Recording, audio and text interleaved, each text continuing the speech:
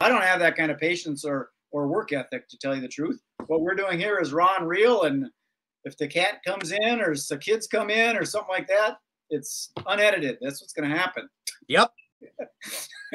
Me too. My stepdaughter's upstairs sick today from school, and she's bounding around and pounding and stomping above my head.